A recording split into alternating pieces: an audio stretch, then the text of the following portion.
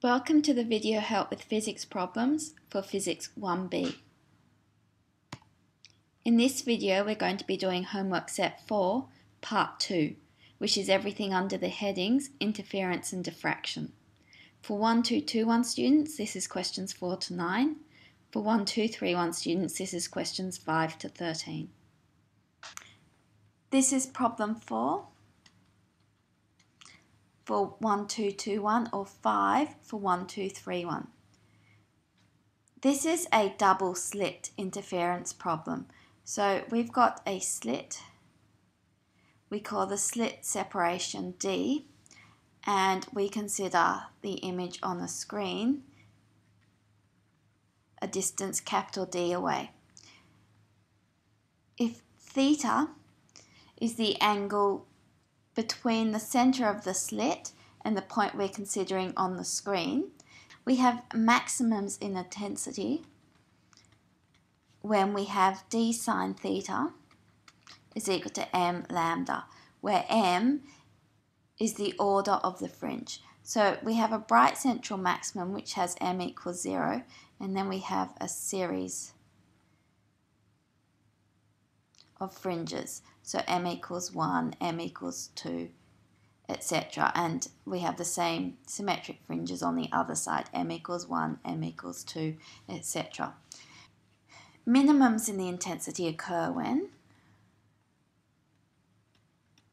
d sine theta is equal to m plus a half lambda. So let's use this information to answer the question.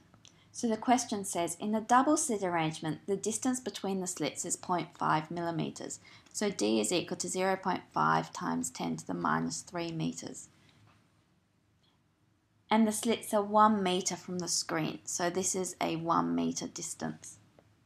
Two interference patterns can be seen on the screen. One due to light of wavelength 480 nanometers.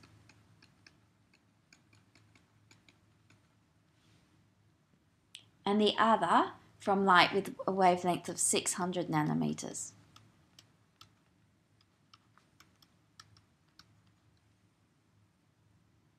What is the separation, i.e. the distance measured on the screen, between the third order interference fringes of the two different patterns? So what we need to do is we need to work out, first of all, how far up the 480 nanometer third order fringe will be, and then we'll need to work out how high up this screen the 600 nanometer fringe will be. So let's consider the 480 nanometer one first. We know that sine theta 1, the angle that the 480 nanometer light will project, is equal to 3 times lambda over D.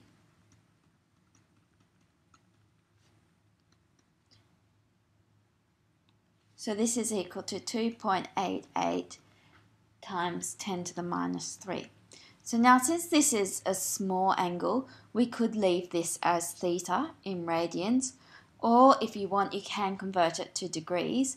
When you convert this to degrees you end up with theta is equal to 0.165 degrees. Now what we need to do is work out the height up the screen. So considering this triangle here, you can see that tan theta 1 will be equal to opposite over adjacent. So the height over the distance from the screen, and so this tells us that H1 is equal to D tan theta 1, and because it's a small angle, tan theta is approximately sine theta, which is approximately theta, so we can just substitute in this number here. And so we end up with this is equal to 2.88 times 10 to the minus 3 meters. Now we'll need to do the same for the second wavelength. So sine theta 2 is equal to 3 times 600 times 10 to the minus 9 over 0.5 times 10 to the minus 3, and this is equal to 3.6 times 10 to the minus 3. Now because it's a small angle, this is approximately equal to tan theta 2, which is equal to h2 over d, and d is just 1 meter. So the height of the 600 nanometer light is equal to 3.6 times 10 to the minus 3 meters. So the question asks us to find the distance between these two, i.e. the difference in the heights. So we have delta H is equal to 3.6 minus 2.88 times 10 to the minus 3. Solving that, we end up with 0.72 times 10 to the minus 3 meters, or we can put as 0.72 millimeters. And that's the answer to this problem. This is problem 5 for 1221 or 6 for 1231. Again, this is a double slit problem where there's a distance d between our slits, a distance capital D to our screen, and the maximas, we've got an angle theta, and then the maximas are at d sine theta is equal to m lambda. So in this question, in a double slit arrangement, the slits are separated by a distance equal to 100 times the wavelength. So we've got the distance is equal to 100 lambda. And part A says, what is the angular separation between the first and second maxima? So we'll call the central maxima the 0th maxima. And so the first maxima is when m equals 1, and the second maxima occurs when m equals 2. And we want to know the difference in the angles between these two. So let's do the first maxima. We've got m is equal to 1, and so we have sine theta 1 is equal to lambda over d, which is 100 lambda. So this is equal to 1 over 100. So this would be the angle in radians. Because it's a small angle, sine theta is approximately theta. If you want to work it out in degrees, this is equal to 0.5729. Now, second maxima will occur when m is equal to 2. So we've got sine theta 2 is equal to 2 lambda over 100 lambda, which is equal to 1 over 50, and so that's going to be double this number. We'll end up with 1.14599 degrees if we do it in degrees. So to get the angular separation, we just subtract these from each other. You can see that this one's double that one, so when we subtract them, we'll just end up with this one back. So we've got that our separation is equal to 1 over 100 radians, or you could write it as 0.57 degrees. And then part B says, what is the linear distance between the first and second maxima if the screen is at a distance of 50 centimeters from the slits?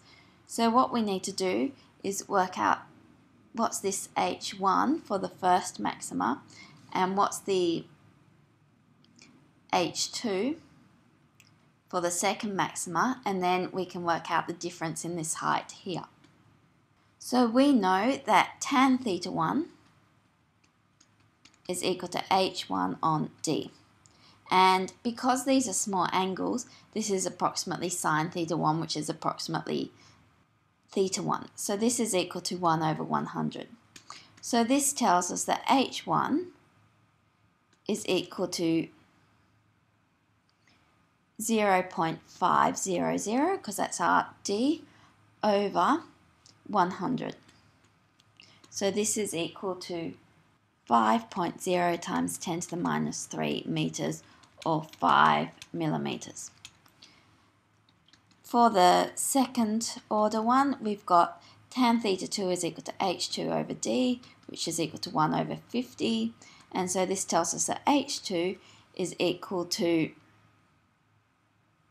0.500 over 50, and so this turns out to be 10 millimeters.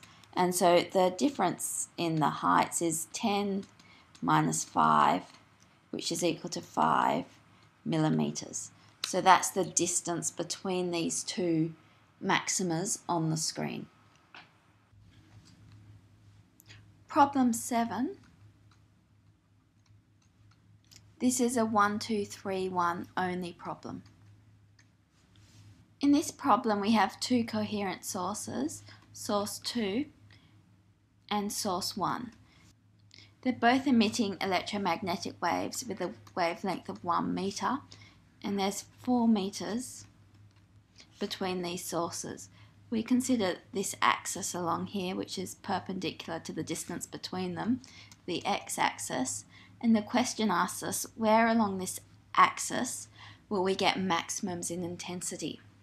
The first maximum in intensity is going to be right here at S1 because 4 meters is an integer multiple of the number of wavelengths. So the signal coming from source 2 will be perfectly in phase with the signal coming from source 1, and we'll get a maximum there. What we need to do is work out where the next maximas are going to be. Let's consider how far they've travelled in both cases. If this is the point we're considering here, then the signal from source 1 has travelled a distance x, and the signal from source 2 has travelled a distance the square root of 4 squared plus x squared. Now if the difference between this and this is equal to an integer number of wavelengths, then they're going to be in phase and we're going to get a maximum. So when the square root of 4 plus x squared, 4 squared plus x squared minus x is equal to n lambda, we will get a maximum. Now this maximum at the origin is going to happen when n is equal to 4.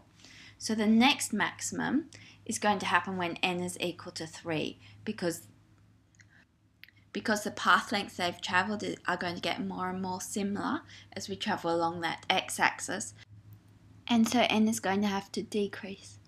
So to solve for the first maximum, we substitute in n equals 3 into this equation. So first, max when n is equal to 3, and so we have the square root of 4 squared plus x squared minus x is equal to 3 times lambda, which is 1, so that's 3. So the square root of 4 squared plus x squared is equal to 3 plus x. And so we need to solve this for x. So if we square both sides, we have 4 squared plus x squared is equal to 3 squared plus 6x plus x squared. That's squaring this and expanding the bracket. These x squareds will cancel out, and we end up with 6x is equal to 4 squared, 16 minus 9, and so x is equal to 16 minus 9, which is 7 over 6 meters. So when x is equal to 7 over 6 meters, that'll be when the first maximum after the origin occurs.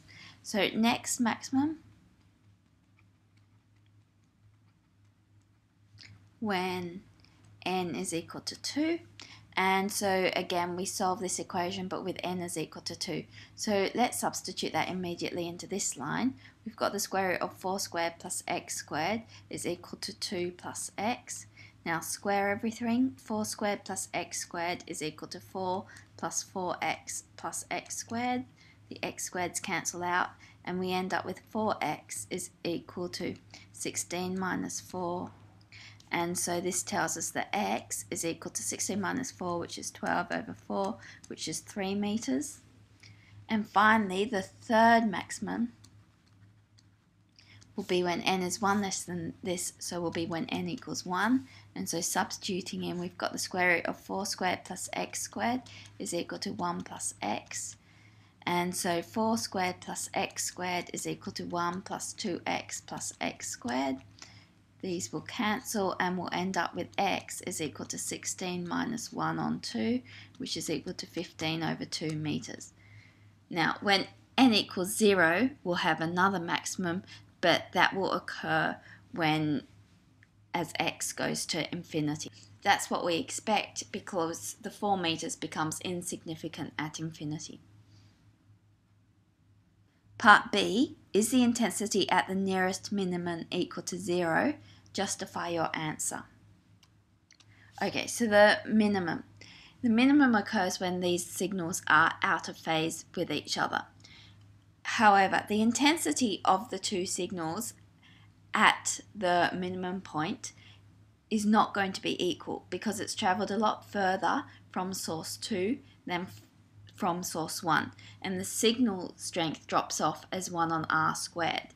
So the intensity will not be 0, no, because the intensity of the two sources is not equal, and so they cannot cancel each other out.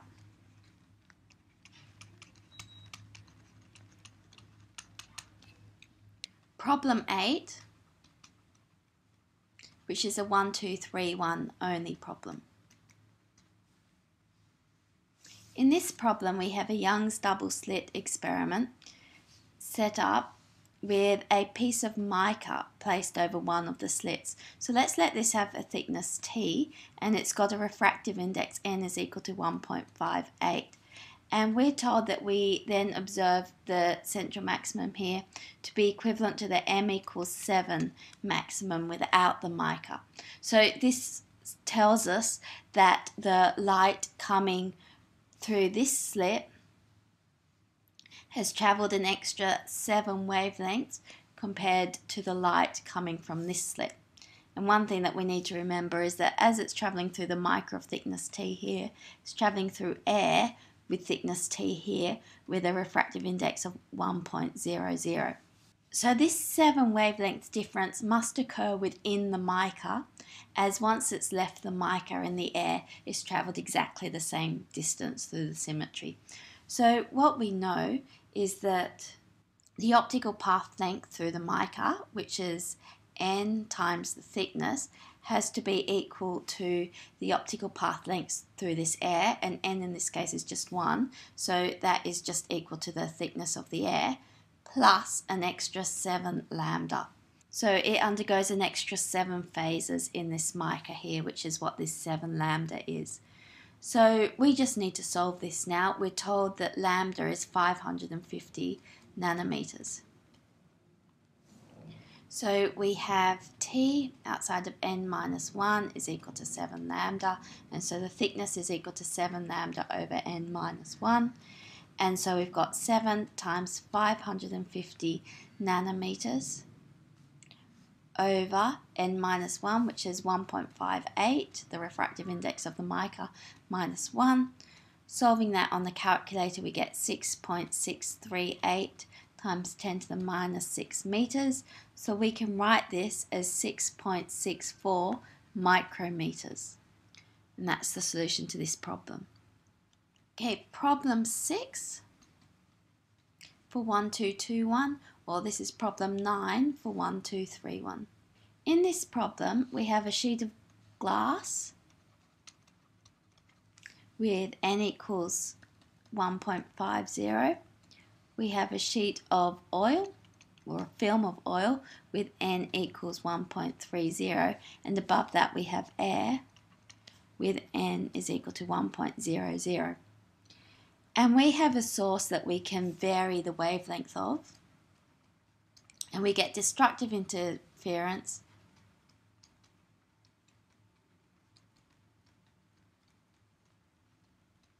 at 500 nanometers and 700 nanometers.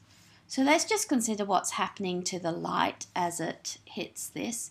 When the light comes from above, some of it is reflected off this oil layer. Now, as the oil has a larger refractive index than the air, this undergoes a pi phase change.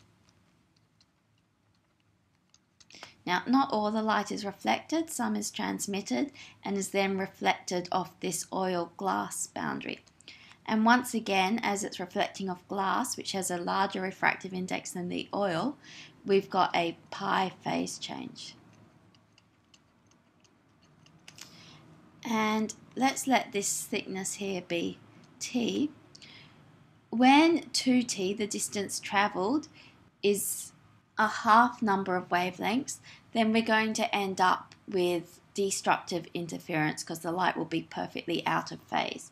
So let's write down an equation for that. So we've got 2t is equal to n plus a half, now lambda, but this is the lambda of the light inside the oil, as that's where it's travelling this distance t. So we should put this as lambda over n, where this n is referring to the 1.3, the refractive index of the oil. So we know this equation is satisfied when lambda is 500 nanometers and when lambda is 700 nanometers. However, those are going to have different n's. The question says that there's destructive interference is observed for no other wavelengths in between these. So this says that the n's are consecutive integers. So what we have is we have 2t is equal to n plus a half. Now this is the 500 nanometers over the 1.3. That's just substituting in for this one. And then also it occurs at when n is 1 less than this. So this is n minus a half, 700 nanometers over 1.3. So we know these are consecutive because there's no destructive interference in between. Okay, so now what we can do is solve for n. So we have n plus a half over n minus a half. Now the 1.3s will cancel, the 100 nanometers will cancel, so we end up with 7 over 5. So solving this, we have 5n plus 5 over 2 is equal to 7n minus 7 over 2. So we can see that 2n is equal to 5 plus 7, which is 12 over 2, so n is equal to 3. So now we've got n, we can work out what the thickness is just by substituting in here. So 2t is equal to 3 plus a half times 500 nanometers over 1.3. Solving this on the calculator, we end up with 673 nanometers. So that's how we do that one. Problem 10. This is a 1, 2, 3, 1 only problem. So in this problem, we're using Newton's ring apparatus to determine the radius of curvature of the lens. So we've got a piece of glass here with another curved piece of glass put on top of it. And what we want to know is what's this radius r of curvature of this lens here. Now the nth ring occurs at a radius of 0.157 centimeters. There was a typo in 2012. And the n plus 20th ring occurs at a radius of 0.366 centimeters. And we're asked what's the radius of curvature of this ring here. Let's consider what happens to light when it's reflected off this part of our surface with a thickness d here. So some of the light is reflected off this boundary here. As this is reflected off a less dense medium, there's no phase change. Some of it's transmitted and is then reflected off this surface here. Now there is a pi phase change there, as it's going from air to glass, so it's being reflected off a more optically dense medium. So this is referring to bright fringes, these numbers here. So this is asking us about where constructive interference occurs. So constructive interference will occur when this path difference, 2d, is equal to m plus a half lambda. Now we need the half to account for this phase change here, so that they're back in phase by the time they interfere with each other. So let's call this equation 1. Now what we can do is look a bit at the geometry of the situation. This is our distance d here. This is the radius of these fringes, so let's call this little r, and this is our D here. So you can see this distance here, which is r minus d, is equal to, using Pythagoras, as this is a right angle triangle, capital R squared minus little r squared, and then take the square root. So let's write that down as our second equation. We have r minus d is equal to the square root of r squared minus little r squared. So we can write this as r squared minus 2rd is plus d squared is equal to r squared minus little r squared, just squaring both sides and expanding the brackets here. These capital R squareds will cancel out, and we end up with 2rd is equal to d squared plus r squared. Now, we can make the assumption that d is a lot less than r. That will be true as long as our radius of curvature is very big compared to the wavelength of the light. If our radius of curvature wasn't big, then we wouldn't see many fringes. So this is a reasonable assumption to make. So this d squared is much less than this r squared, so we can ignore it. So this tells us that 2rd is approximately little r squared, and so 2d is equal to little r squared over capital R.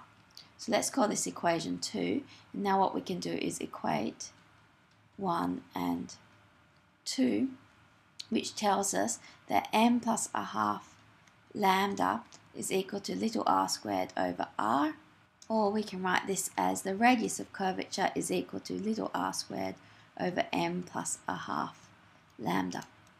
And now we have two situations. We know for the nth fringe that the radius of curvature is 0.157, and for the m plus 20th fringe, then the radius of curvature is 0.366. So let's substitute that in. We've got our radius of curvature is equal to 0.157 squared, and that's centimeters squared, over n plus a half times the wavelength, which we're told is 546 nanometers, and that is equal to 0.366 squared, that's centimeters squared, over n plus 20 plus a half times 546 nanometers. Now what we can do is take this part of the equation and solve it for n, so cancel out all our common factors, and what we end up with is 0.157 squared over 0.366 squared is equal to n plus a half over n plus 20 and a half. And then solving this is equal to 0.184. So expanding and solving for n, make sure that you can do this, you end up with n is equal to 4. So this needs to be an integer. And what we can do now that we've got n is we can substitute n back into this equation to get our radius of curvature. So our radius of curvature is equal to 0.157 times 10 to the minus 2 squared, so this is to account for the centimeters, over 4.5 times 546 times 10 to the minus 9. And solving that on the calculator, we end up with 1.00 meters. So that's how we do that problem, which is very similar to one of the problems you'll do in the lab. Now we're on to problem 7 for 1221, or 11 for 1231. In this problem, we have a flat sheet of plastic with n is equal to 1.2 and a piece of glass like this with n is equal to 1.5. We shine light with a wavelength of 600 nanometers onto it, and we observe the fringe patterns. And we're given a sketch of where these fringes are. So you'll need to look at that sketch so that you can count how many of them there are. Part A says, how thick is the space between the glass and the plastic at B? Okay, so this is where you have to count. The A is this point here. When the light comes in and is reflected off the very, very, very thin piece of air at the glass air boundary, it doesn't undergo a phase change. When it is reflected from the air off the plastic, as the plastic is more dense than the air, which has n is equal to 1.0, it does undergo a phase change. So A, this is the m equals 0, the 0th order dark fringe. So that one's number 0. So counting from left to right, we've got 0, 1, 2, 3, 4, 5, 6. So we know that at B, m is equal to 6. And we can use that to work out the thickness. So let's consider the light reflected off here undergoes no phase change, reflected off here undergoes a pi phase change because it's being reflected off a more dense medium. And the distance the wave has travelled through the air is 2d, where d is the thickness. Now, we're considering dark fringes, so we can write 2d is equal to m lambda. No a half, because when they come back here, if they've travelled an integer number of wavelengths, they're already out of phase because one of them's undergone a phase change and the other has not. And so d is equal to m lambda over 2, and so this is equal to 6 times 600 nanometers over 2, so that's equal to 1,800 nanometers. Now in part B of the question, we place this underwater. So instead of being n equals 1 here, we have n is equal to 1.33. So when it reflects off this glass water boundary, there's no phase change because it's reflecting off a less dense optical medium. And there's also no phase change when it is reflected off the plastic because 1.2 is less than 1.33. So A will now be a bright spot.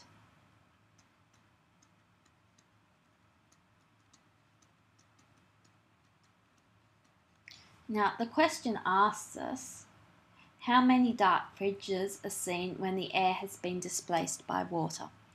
So let's write down our equation. We've got 2d is equal to, we're trying to work out where the dark fringes are, so we'll have m plus a half.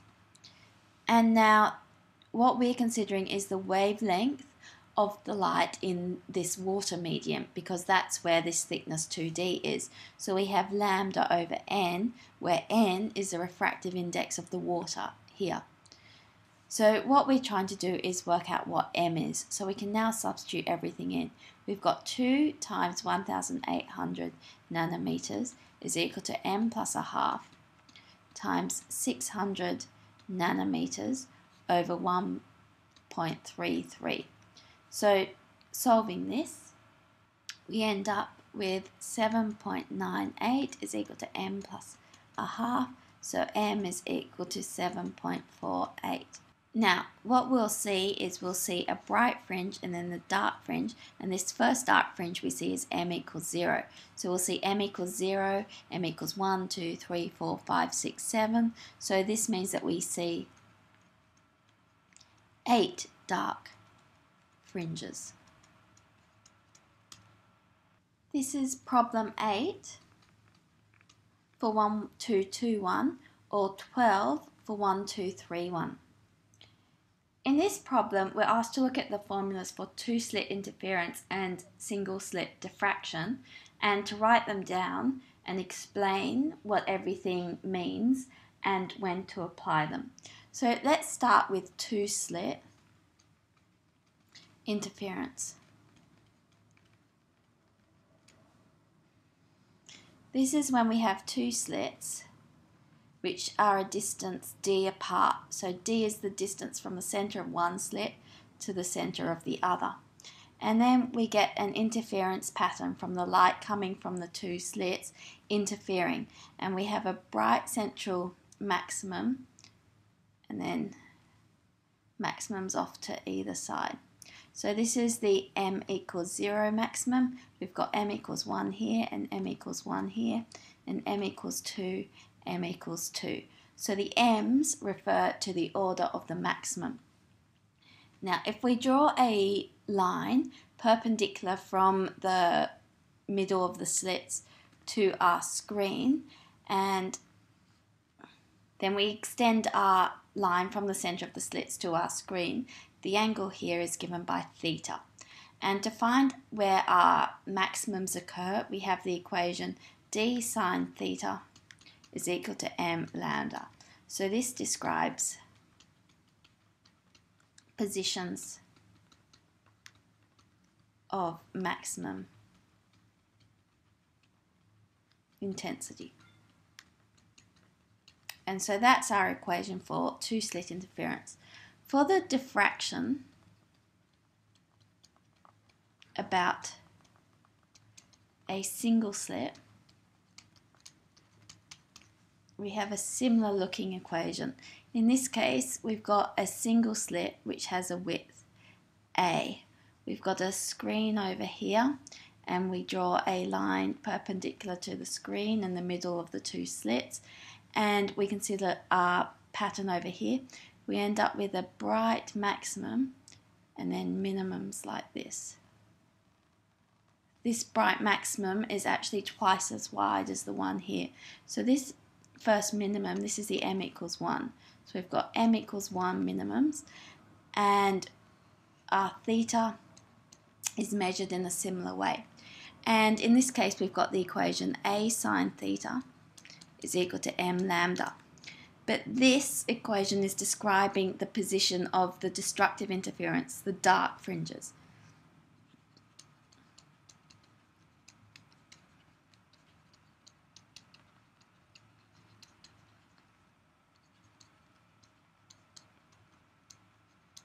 So we have A, the slit width, instead of the distance between the two slits, and that this describes the position of the dark fringes, whereas this describes the position of the bright fringes. Problem 9 for 1221 or 13 for 1231. In this problem, we have a single slit diffraction pattern. So here's our single slit with width A, and we're considering the pattern over on the screen here. We're told that the screen is 800 millimeters away from our slit, and that the distance on the screen between the first minimum on the left and on the right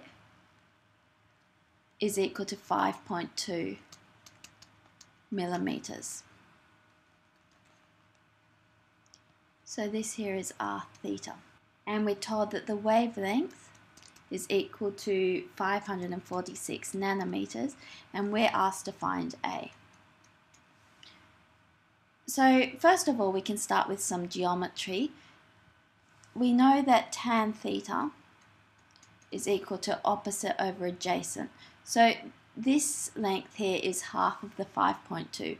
So it's 5.2 over 2 millimeters over 800 millimeters.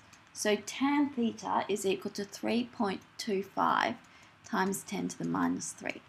Now, as theta is small, we have theta is approximately sine theta, which is approximately tan theta.